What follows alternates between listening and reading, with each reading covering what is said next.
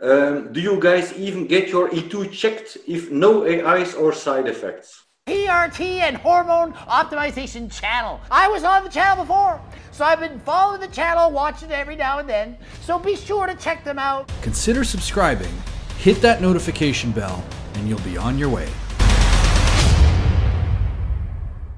I don't. I don't know the last time I checked it. Years ago, and that was just for kicks. Do you check if it's raining in Italy to know if to wear an umbrella in Belgium?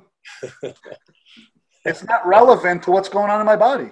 Well, again, this is something that I think guys still have the hard time believing. And maybe it's just because we're the few that are talking about the endocrine paracrine nature of estradiol, right? That serum level is not telling you what's going on in your brain versus your bone versus your penis versus your heart. It's meaningless. It really is. I can understand if it's low and you're tanked, then you're probably low.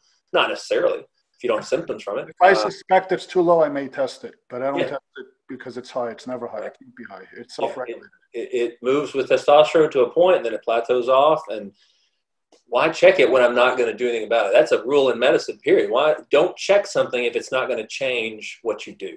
Mm-hmm. So why would I check E2? I mean, for the most part, if I'm never going to give somebody a aromatase inhibitor, I'm not worried about the estradiol that they're making from their testosterone. I'm just not. For everyone watching this who doesn't know what we're talking about not using AIs on TRT, watch the extensive multiple videos we did on them. So I will link to them here.